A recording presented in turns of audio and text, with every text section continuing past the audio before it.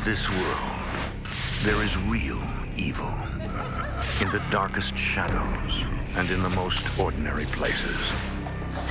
These are the true stories of the innocent and the unimaginable. At the Lake Club, every night is full of life. But when the music ends and the crowds go home, the place is as cold as a crypt.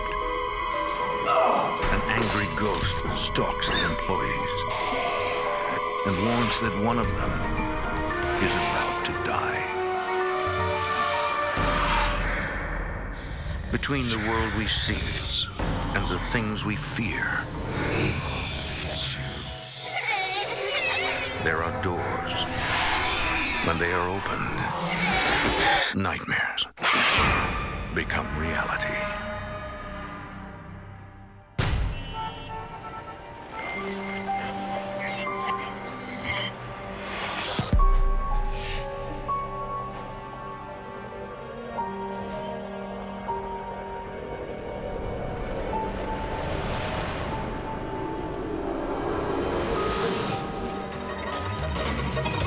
For decades, the Lake Club in Springfield, Illinois, has served as a way station for gamblers and musicians. But not all of them were simply passing through. For one soul, the Lake Club was a trap, and death was just the beginning.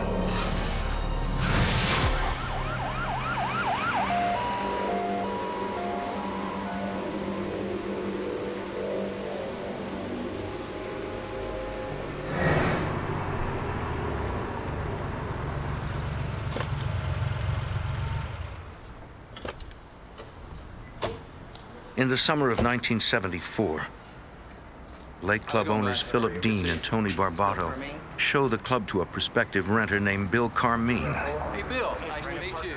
I had a construction business with my dad and brother. Due to the energy crunch, the business failed. We kind of pooled our money together and started looking for something that we could invest in. But we found out that the old Lake Club was up for grabs.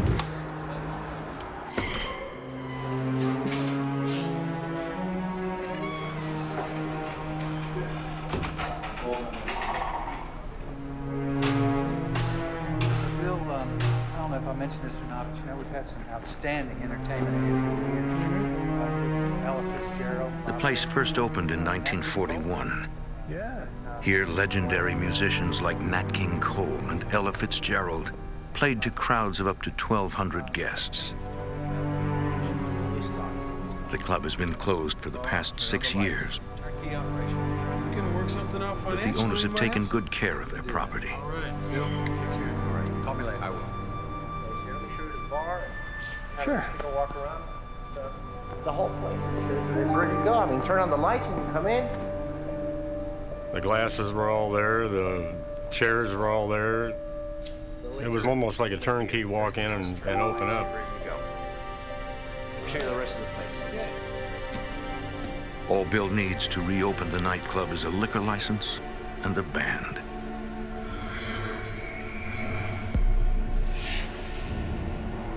Right down here's the mechanical room.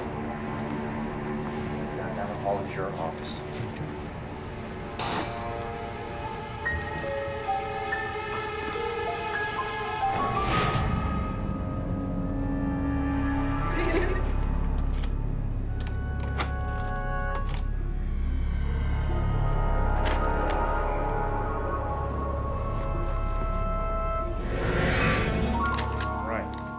Philip Dean finalizes the deal in a back office.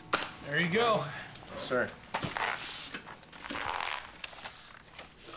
Bill notices a hole in the ceiling. What do you got here? What's that? What's that there? A water leak or something? Dusty, you can fix that, can't you? Yeah, that would be good as new, no problem. Couple days, good as new. Dean quickly reassures him that the caretaker, Dusty, will fix the problem. You got 6 years, right?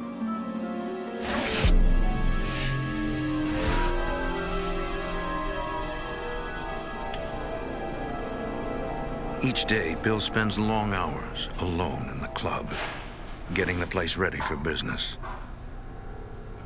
one afternoon.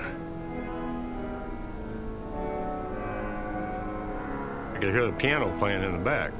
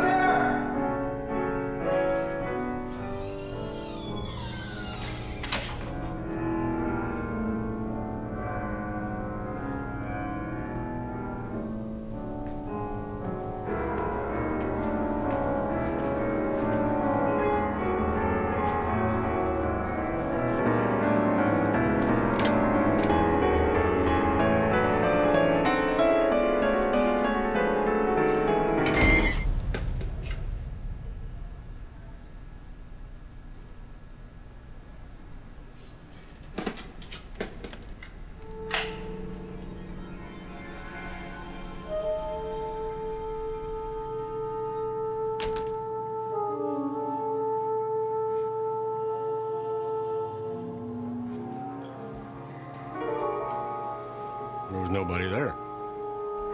I know I heard that piano.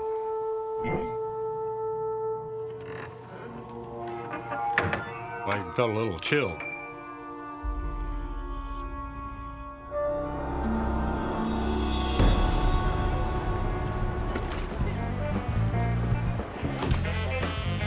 In the fall of 1974, the Lake Club opens under the management of Bill Carmine. When the word finally got out and we opened the doors that night, we were just completely overwhelmed. They drank us out of beer, we were out of booze, we ran out of ice. We made it through the first night, and got a little better prepared for the second night. And it just kept on going like that for a while.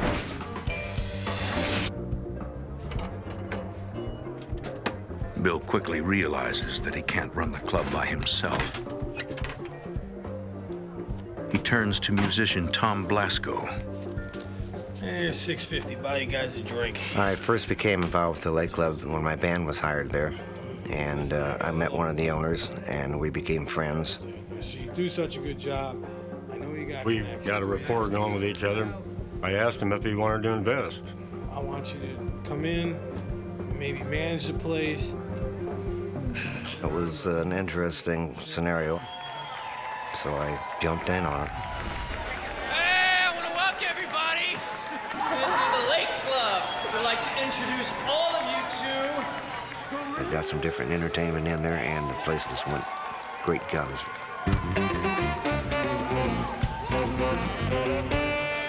Surprise, surprise. After hours, the managers hold private parties for friends and employees. Over time, co-workers become like family. For waitress Barbara Lard, it seems like the perfect working environment. I started working at the Lake Club when I was 21 and a half, and I was very young, very naive, and not in any way, shape, or form prepared for what would come in the future.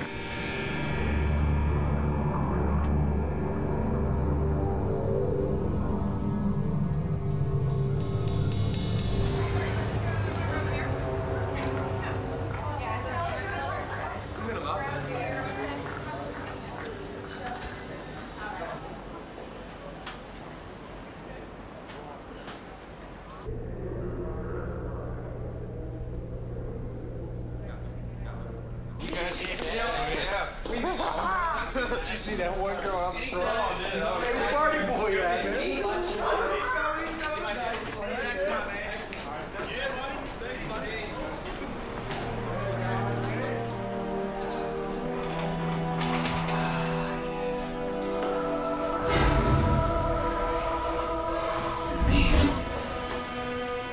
I was just suddenly surrounded by this cold chill.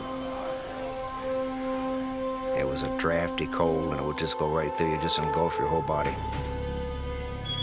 Tom assumes that he's neglected to turn off one of the air conditioning units in the basement.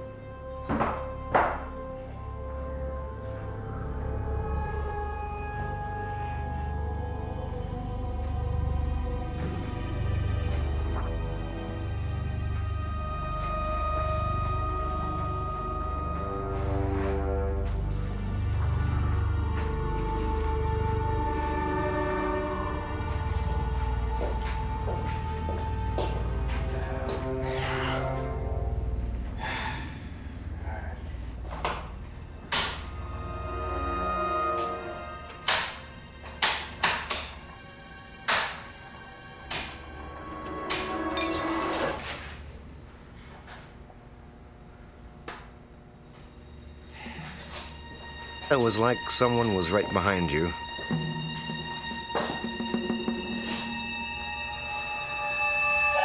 Just very frightening, very frightening.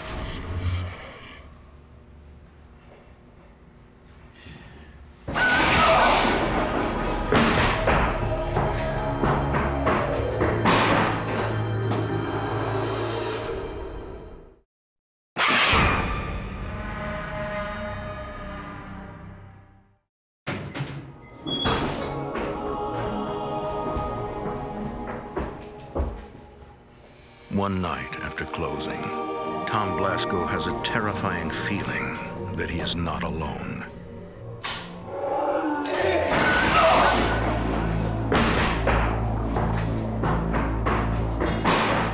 And I became extremely scared. Ran out of the place and left the lights and air conditioner running. This is something that you're kind of trying to rationalize it's not happening when it is happening. All right, get the hell out of here. Get the hell out of here.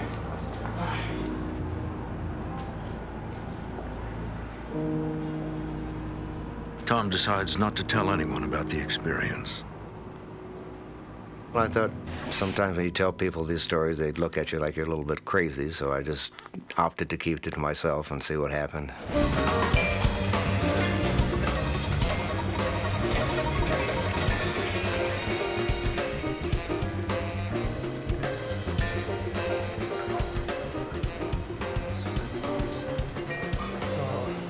Later, Bill tells Tom that he's had some strange experiences inside the club. Are you sure you didn't see anybody? There was no one in there. I walked in there, the piano cover was down. I walked around all over the place. There's nobody there, man. Well, I think the scariest thing was the unknown part about it. You didn't know what was happening or who it was or what it was. You can't let anybody know about this. All right, it could be bad for business. Tom and Bill don't want to frighten the employees or patrons. Strange stuff. You really don't want word to leak out, otherwise people wouldn't want to come out and come to the business. For weeks, Tom and Bill don't experience anything unusual. Anytime, you gotta do me a favor. Yeah, what? I got a real important meeting, if you know what I mean. Can you do me a favor? Can you finish doing the money, the credit card receipts, the books and all that? And Yeah, no problem. All right, man. I'll see you tomorrow. One night, after business hours.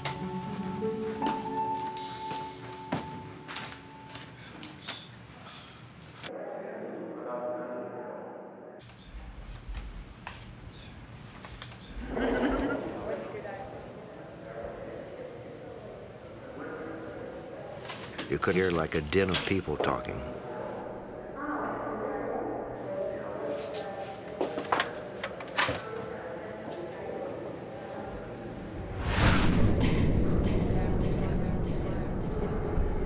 You couldn't make out what they were saying, but you could hear a conversation going on. I started carrying a rosary because being a Catholic, I thought that would protect me against any evil or bad things that were going on there.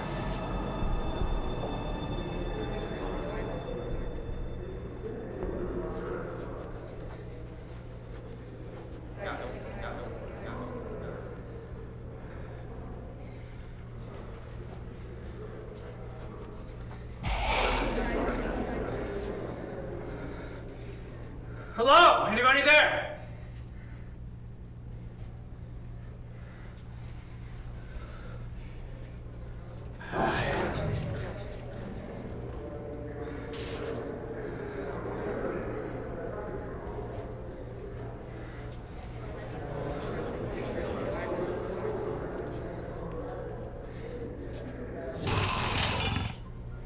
Anybody in here?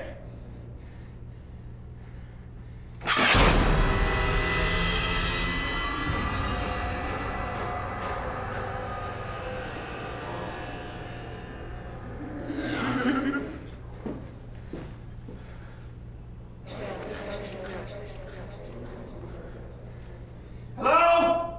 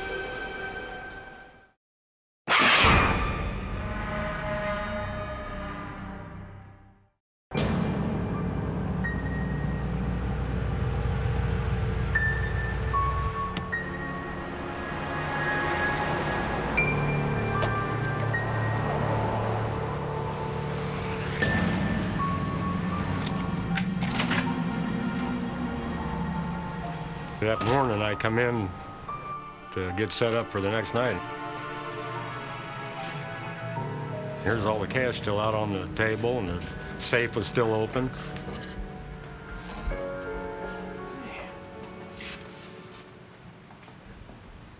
Oh, chills. Sorry.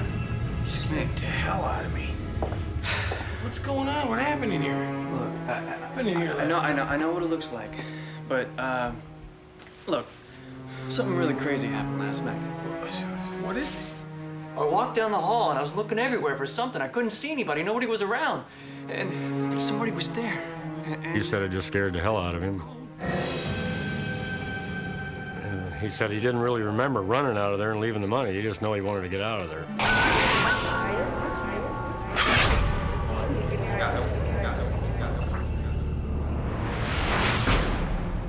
The strange events become more frequent, and the two managers share their experiences with trusted employees like Barbara Lard. All of us? Bill and Tom would talk about different small things that had happened. I really didn't believe that there was really a ghost there. It was something fun to talk about and something fun to laugh about, but I didn't really truly believe. Hey, Don, you got a nice place in here, man. Yeah, thank you. You book a lot of bands. Yeah, we're doing pretty well. One morning, a salesman visits the club. So I guess you're pretty busy there. So what I've got here is an automatic check writing machine. I figured, well, okay, I'm gonna let him do his spiel, tell him no. It's very simple. Everything's documented as checks are written. You don't have to worry about finding your checkbook, balance, and all of that. Your managers can write the checks, and it really makes things a lot simpler. You don't have to worry about the bookkeeping later. And it really simplifies life. It makes your business run much smoother, easier. Your bookkeeper knows.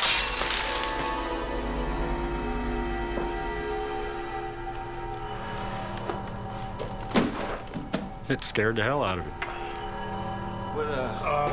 Sorry about that. I don't.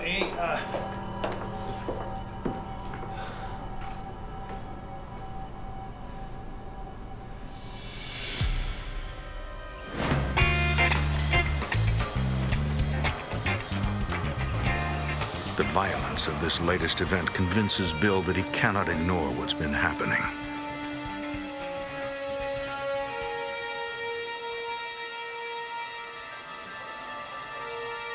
We were wondering what measures we should take. You can't close the doors on the business because we got a problem there. So we were kind of between a rock and a hard spot.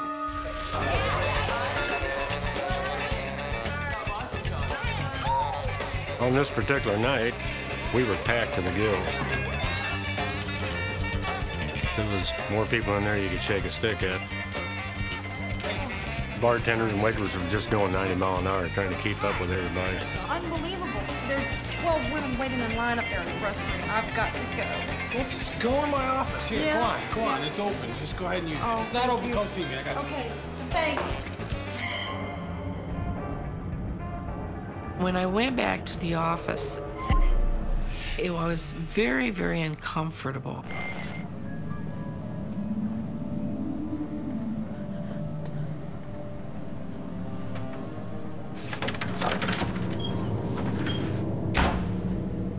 I just was unsettled, and I thought, oh, I'm just a little nervous because we've been so busy.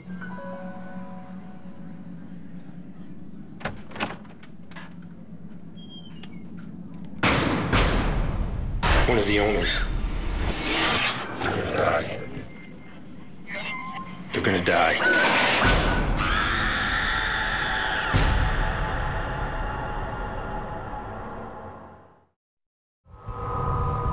At the Lake Club, waitress Barbara Lard believes that she has just seen a ghost. I just stood there, and I was in a state of shock.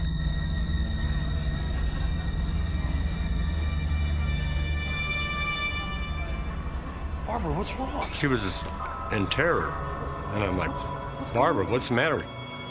I can't tell you. I can't tell you. You all right? What happened? She was just panicky. And I told her, I said, well, you know, go back in the office and sit down. No, I'm not going. Well, I'm not going back there. I'm never going back there again. I told her, go ahead and take the rest of the night off. She was in total terror. And I'd never seen her like that before.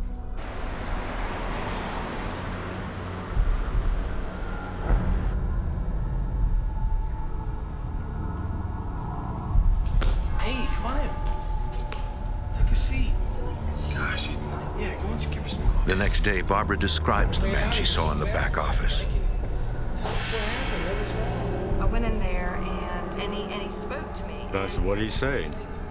She said, I can't tell you. You can tell us. We can't help Why can't you tell me? I can't tell you. I can't. One of the owners. They're gonna die. I can't. Well, we can't help you out if you don't tell us what he said to you. We need to know. I made the decision not to tell Tom and Bill, I can't tell you. I can't and that do this was right now. very difficult. I was so scared, and I didn't want it to weigh heavy on their minds. Sorry, Barbara. Bill decides to seek answers from someone who knows more about the Lake Club's history. He pays a visit to Dusty, the club's longtime caretaker. Oh. So everything's good, right? Oh, everything's... No problem? Okay, so she was in the bathroom and she saw this guy. I mean, big guy. Bill gives him Barbara's description of the about ghost. 6'2", big head, big long mustache. You know, That sounds like Rudy. I mean, Rudy. Remember the guy I was telling you about? Remember? Dusty says it sounds like a former bartender named Rudy Craner. Rudy. You mean the guy Remember used to the guy I told you bartend here? Yeah, he's the bartender here. Got a picture. That's him right Yeah, there. look at that. He gives Bill a group of photos taken when Rudy worked at the club. I'll show these to Barbara. I'll let her take a look at it. Trust me, Okay. everything's fine. You're Okay. doing a great job. Listen. All right. Bill takes the photos to Barbara. What you tell me? And he said, do you recognize anybody? This is him. That's who? This is the man that I saw. This is the man that I saw in your office. This is him. Okay. Bill explains to the others what Dusty told him. Craner worked at the club in the days when Philip Dean and Tony Barbato ran the business. We're in a lot of trouble here. He made a small fortune in tips from well-heeled patrons of the club's illegal casino. You've been skimming the books. Here's the deal. In December 1958, police raided the club and put a dent in Rudy's earnings. I'll take care of it. By tomorrow, we'll be taken care of. Take care of it. The financial stress of the following years gave him excruciating stomach ulcers. In 1968, Rudy was diagnosed with cancer. There were also rumors that he had been accused of stealing money from the club. After years of financial troubles and physical pain, Rudy finally snapped.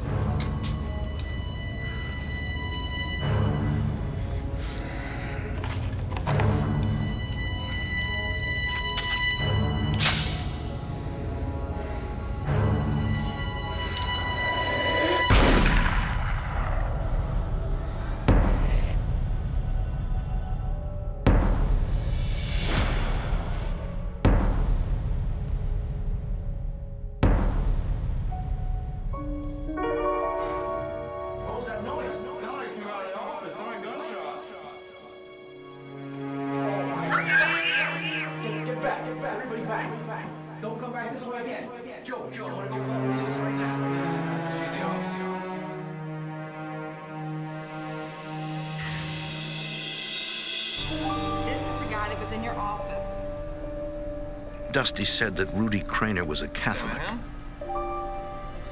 As a Catholic himself, Tom has a theory. Since suicide was the worst sin a Catholic could commit, he might be trapped between the planes of life. When we found out it was Rudy, he was the one perpetrating all this stuff around there. And he was getting violent. It scared me and Tom even more. I don't know, Barbara. The violent way that he died, he might turn right around and use that violence again on somebody that I knew. And that thought just scared the hell out of me. Calm down. It's okay. All right, calm down. Bill is unaware that Barbara is harboring a terrible secret. Yes, I'm sure. Rudy's ghost told her that one of the club owners is going to die soon. Blew his head right off. He's not alive, so.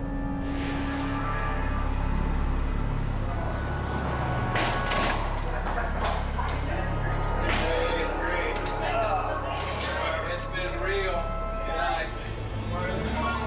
Carrying the secret of knowing that something was going to happen Be careful. really affected me. It just weighed so heavy on my heart because I just adored Tom and Bill both so much. That was just almost more than I could comprehend, that I would lose either one of them. Hey, Bill.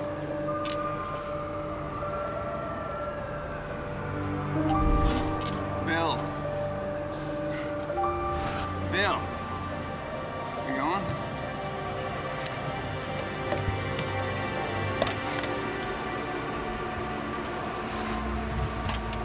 For the two ambitious business owners, the future looks grim.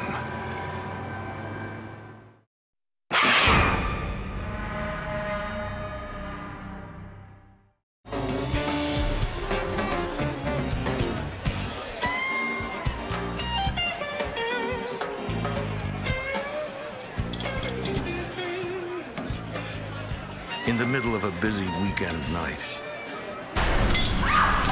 the compressor on the beer tap suddenly loses pressure. All right, just calm down. downstairs for me. Everything's all right, okay? Go back. Bill goes into the basement to fix it.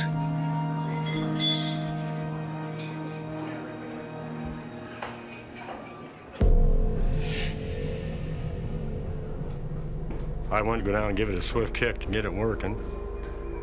And when I went down, the lights were all off down there.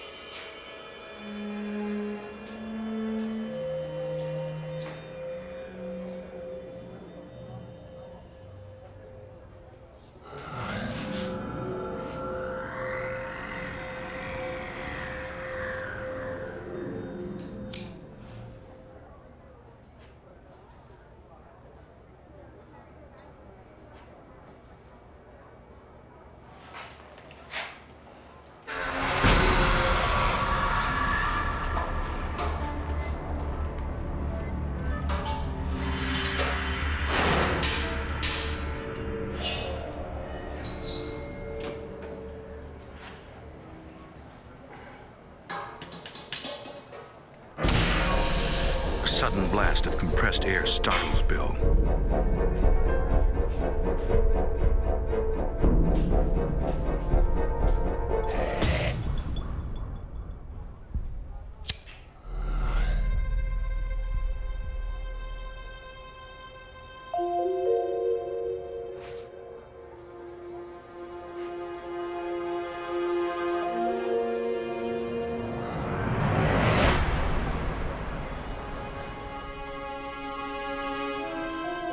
Bill is convinced that the haunting is real, but he's embarrassed to discuss it with his landlord, Philip Dean.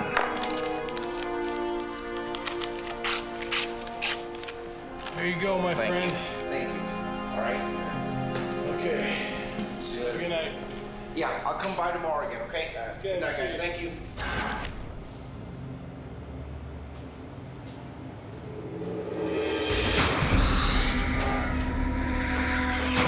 Within weeks, Philip Dean suffers a fatal heart attack.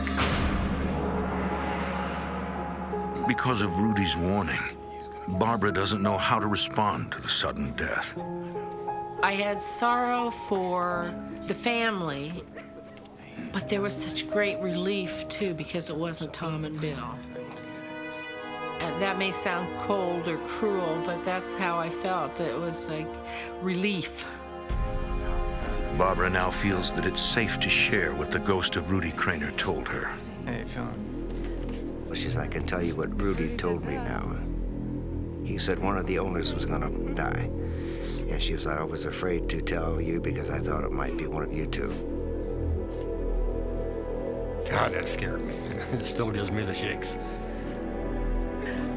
Tom and Bill wonder if Rudy Craner has predicted Philip Dean's death, or if the ghost somehow caused his death. Did Rudy have something to do with it?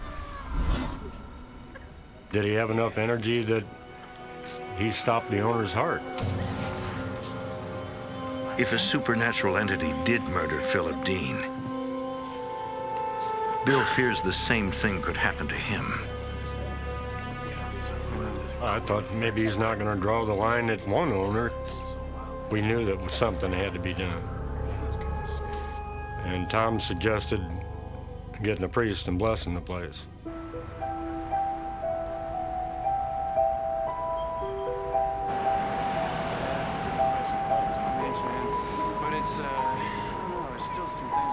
Tom asks an old high school classmate, Gary Dilley, for help. Dilley is a Roman Catholic priest. Tom asks him if he thinks an evil spirit could be haunting the club. I believe there's a spiritual realm we don't understand. And I do believe the Catholic Church also teaches that these spirits can communicate to us in different ways. We in America don't like to believe in these things because we're rational people who are highly educated, and that kind of belongs to the superstitious.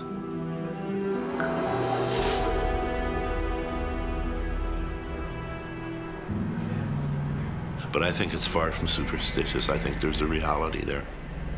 Hey guys. Let me show you the rest of the place here. We'll go down this hallway here. Within seconds, an ice-cold presence embraces Father Dilly. Wait a minute. What is it?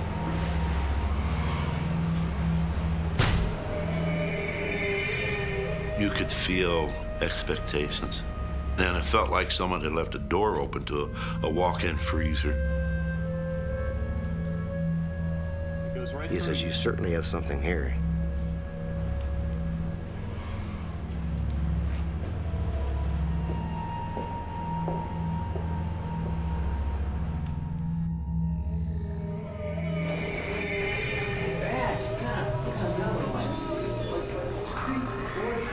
It's right up through here.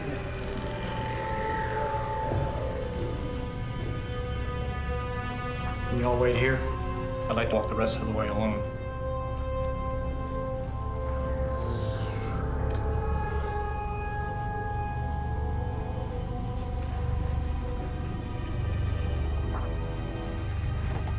I started walking through the whole place on my own.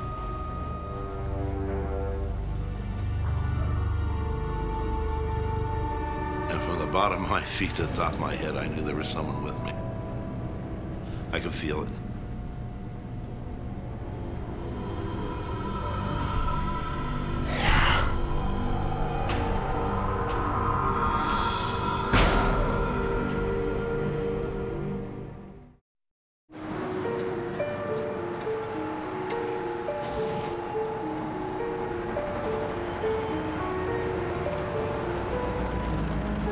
Father Gary Dilly returns to the Lake Club with 2 colleagues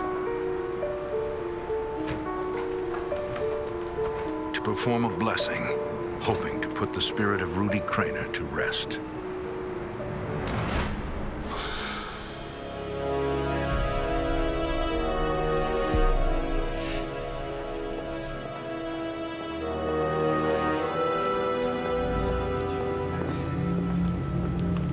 That's what we're gonna do. Tom, what we're gonna do is we're gonna go through the club, every room. We're gonna bless it. That way, thank you, Father. Make sure we capture the spirit. Send him into the arms of the Lord. See what you guys say. Father, would you lead us? I sure will. Saint Michael, the Archangel. Defend us in the day of battle. Saint Michael, the Archangel. Protect us, defend us in the day of battle. Protect us, defend us in the day of battle. The prayer that I used was a simple form of Saint Michael the Archangel prayer. We believe that Saint Michael and Lucifer battled, and we believe Saint Michael is a powerful source for us.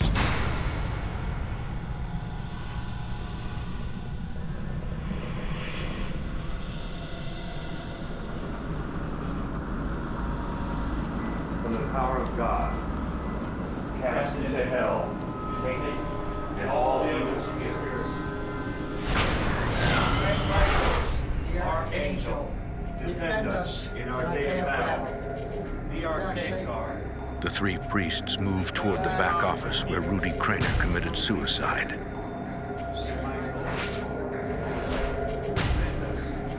This is potentially the most dangerous area in the building. And all the evil spirits.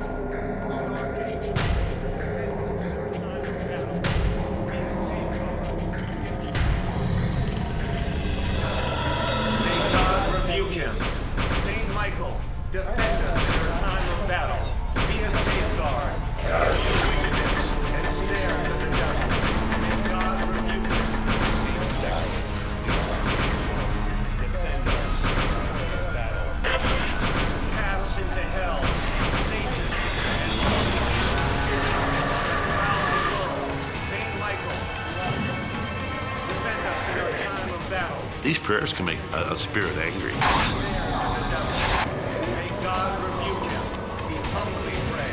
And when they get angry, you don't know what they're going to do. Father Dilly knows that angry spirits can sometimes take possession of the living. They can attach onto a person that's in the room and try to invade their body and take them over.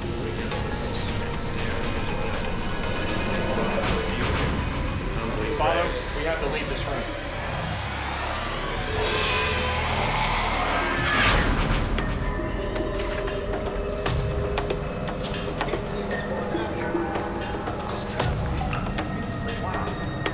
So he said, now that we've blessed the place, let's get way back away from the building. And I said, what, the building's gonna blow up? I mean, he said, could possibly happen. That freaked me out.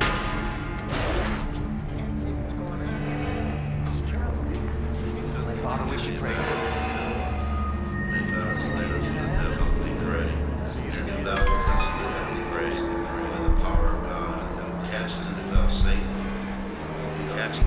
They wait outside for almost 30 minutes. The rule of souls.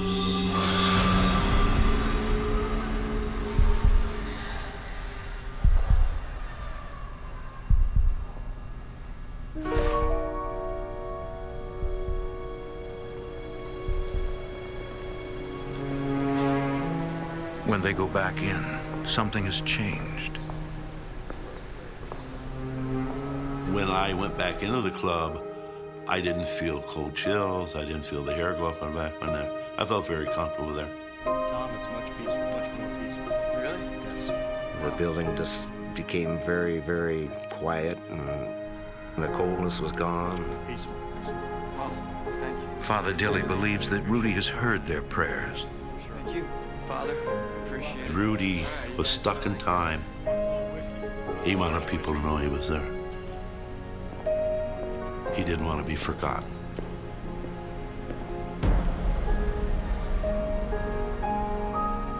And I think that through our prayers, he was able to let go of this earth and go where he was supposed to be.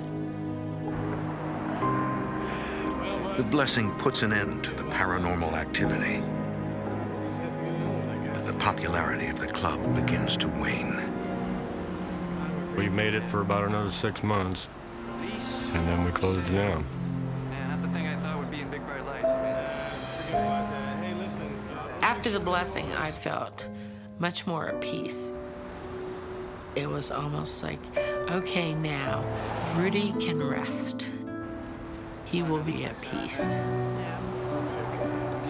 It changed my belief that there is an afterlife. Certainly we don't know about it, and sometimes you don't think about it, but there is something that goes on after we die with what's ever left of us. Let you stay upstairs, okay? Y'all take care, you know. Before all this happened, I never believed in a ghost. But I'm a believer now. And I don't care what people say. I know it happened.